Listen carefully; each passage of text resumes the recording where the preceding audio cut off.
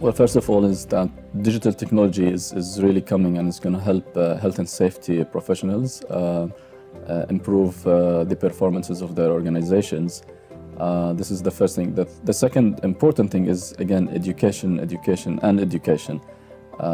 Educating those health and safety professionals about these technologies, but also educating those who develop these technologies to really fit the requirements of health and safety in organizations. Plus, it seems there's an interest from everyone really on digital technologies. So it's coming, we have to be prepared for that.